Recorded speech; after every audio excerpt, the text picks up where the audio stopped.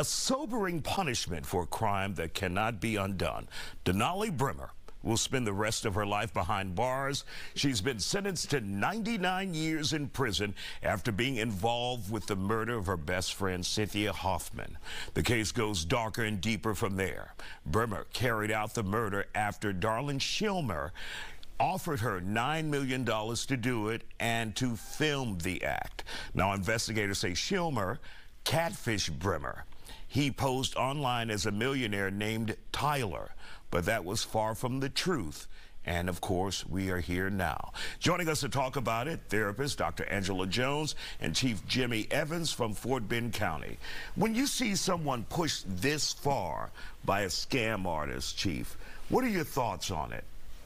Again, you know, we talk about social media safety, not knowing who you're speaking with.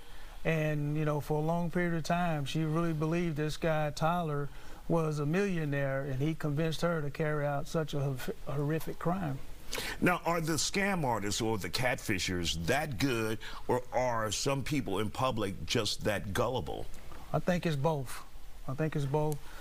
These people spend a lot of time in reading and developing a protocol, a method that they're going to attack some of these people that are vulnerable, and they think they're aware of what's going on, and they find themselves in a bad situation, and they actually think they're in a good situation. And Dr. Jones, when I see something like this, I think someone who may be lonely or someone who's more than willing or eager to please. Yes, it's a little bit of both. I mean, you have to get the right person to do it. The fact that it was a friend of hers and someone from somewhere else was able to catfish her. And let's digest that. Yeah. Let that sink in. This was one of her good friends she murdered. Yeah. Yes. And it didn't take that much. It took a complete stranger who didn't really have to prove his identity, prove the money, to murder her friend. So this is something that was already in them. I would believe that it was already in them to do. You know, it didn't take much to convince someone, I'm a millionaire, I'm gonna give you $9 million, not even money on the front end, nothing, to murder someone. And not only was it her friend, it was someone who had a disability. And so, you know, you have to think, like, if you emailed me or if you try to catfish me, that's not going to happen. But you have to get the right person. You have to get it at the right time. And he knew who to pull on to do what he wanted to do. And it's a horrific act to record it, to send it to him. It's horrible. And let's psychoanalyze from afar, from at your best ability, Cynthia Hoffman here. You know, lonely. Probably rejected, wanted to fit in probably, and wanted someone to, like, accept them. So, you know, all I want is someone to, like, think I'm cool, I'm going to do something like this, and they'll accept me. It wasn't about just the money. It was about... And I was about to say, I didn't hear you say the word greed.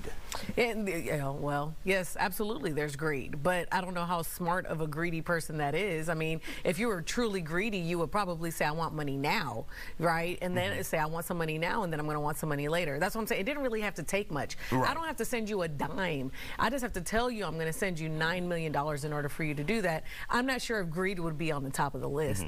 I think greed would probably be at the bottom. Now, greed will probably be more intact for the other people that were involved, the people that she had drive away or the friends that she had involved. Definitely greed with them, but not with her. And Chief, is this something that we hear about, people falling prey to scams, like in your community? Do you see this? Do you hear this a lot? And you have to say to yourself, what the hell were you thinking? It just doesn't add up. Yeah, not just the catfishing, but just regular scam, social media, you know, just clicking on a banner, and then next thing you know, you find yourself, your bank account empty, and in this situation being catfished, or either someone saying that they're the IRS, and they're, you know, we have a lot of scams where people will call and say, hey, we have a warrant for your arrest, you need to go to Western Union and send this money. So there's all types of scams out there that people got to be aware of. You guys warn people. We as members of the media also warn people. But it never gets to everyone for some reason. Well, because these people that do these scams, they're constantly, they stay up all night and all day and thinking of ways to con people. So it never stops. It's a revolving occupation, and they stay up on the trend just like all the other trends that are out there. So they don't just sit around and use old tricks. Every day, every week, they're trying to come up with a better way in order to scam people. And Dr. Jones, we've always heard in our last 30 seconds we have here, or we've always seen, like, older people being victimized because family members may not be calling them. They may be lonely. Right. But for someone who may be, you know, not elderly, but a person in society, working, doing their lives, how do they fall prey? In the 20 seconds we Well, it's AI. I mean, right now you could have someone call you and sound like your mom and ask you to send money to them. I mean, like you said, they're getting smarter, they're getting wiser. They're not only targeting the elderly, they're targeting the young people that are on social media that you would think would be more privy to this.